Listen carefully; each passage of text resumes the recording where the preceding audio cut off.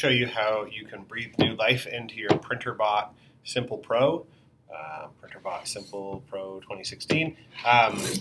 So since Printrbot is gone, there's no more Printrbot.cloud, and it took me a while to find all the resources to do this, but here's how you breathe life back into it. So the first thing you're going to do is you're going to download the Printrbot Flash utility and open it up, pbFU.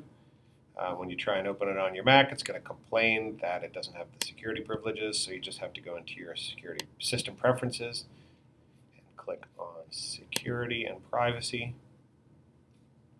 And then down here, click open anyway, and it'll prompt you for your username and password. And then say open. Okay, here it is. It's open.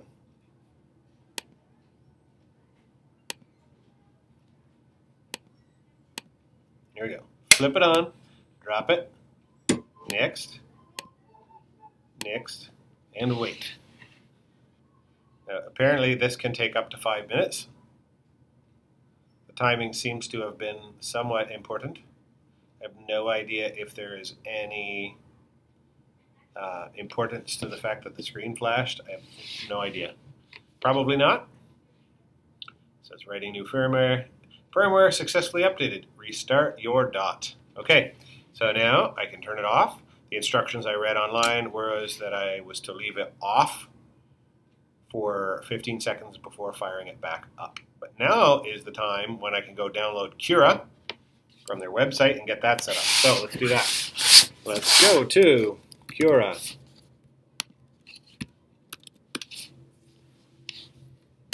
Cura's website. Download. You have to give it some information. And then say download. I think it's about 100 meg download. Here it is. Let's mount that disk image from my downloads folder. And then we're going to drag this from here to there. You might have to authenticate,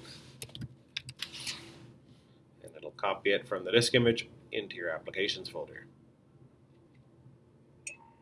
All right, now I don't need this anymore. I'll give that a close. I'm going to go into my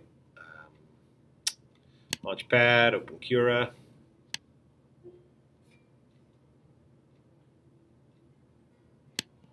All right, so here we go. We're going to choose Other. We're going to choose Printrbot Simple. We're going to call it Printrbot Simple Pro. That doesn't actually matter, but that's what we're going to do. We're going to say Add.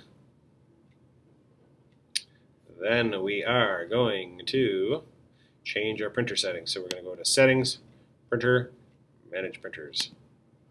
First thing we're going to do is click on the printer, Machine Settings, and then we're going to change our settings, which I believe are 200, 150. Make sure if it hasn't already chosen, but this is the build plate is rectangular, not elliptical. And then we're going to change all the start and end code. I'll put just links in the description about how to do that. So here's our start code. I'm just literally copying this entirely.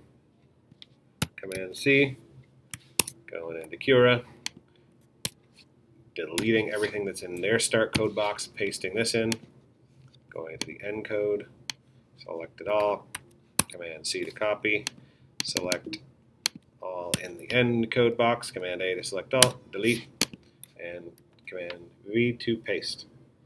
All right, so we got our start code, we got our end code, 200, 150, 200, rectangular. These numbers I didn't change, this I didn't change, and I'm going to say close. Now, just as an aside, if for some reason your Z-axis, the probe is, or the print head is coming down and not touching your print bed, or if it is way too high, you can change this number. So right now my Z offset is set to 7. You could try 6 or 5 or 0, 0 might run the head into the bed, so do be very careful. I would adjust this bit by bit until you get the correct height for your printer. And it'll get a different height just based on where that probe is. All right, I'm going to close this. Now I'm going to, I'm wrong, machine settings. I'm going back in now. I'm going to change my extruder. It has a 0.3 millimeter nozzle size, so you got to change that. There's no extruder code. I'm going to close that, and then I'm going to go into custom settings here. And the only thing that you need to do is, because the nozzle size is 0.3 millimeters, then you want to make these numbers a multiple of that. So instead of 0.8, make them 0.9. And that's it. You're good to go. You might want to actually, it's not entirely true. You want to turn on retraction. Where the heck's that?